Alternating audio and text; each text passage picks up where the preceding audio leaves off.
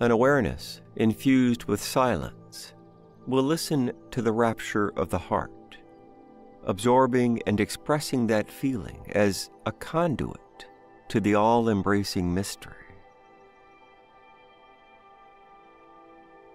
Within the quietude of our breathing, if we gently listen to that which can't be heard, we arrive upon our silence.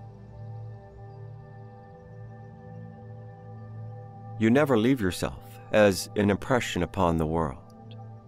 The world always leaves its impression upon your silence.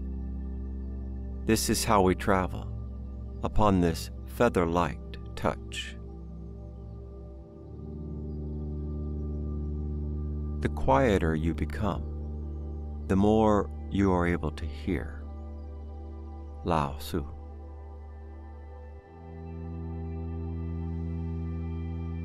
Focus on that inner beauty, that inner silence, so that you may recapture yourself and not be captured by something else.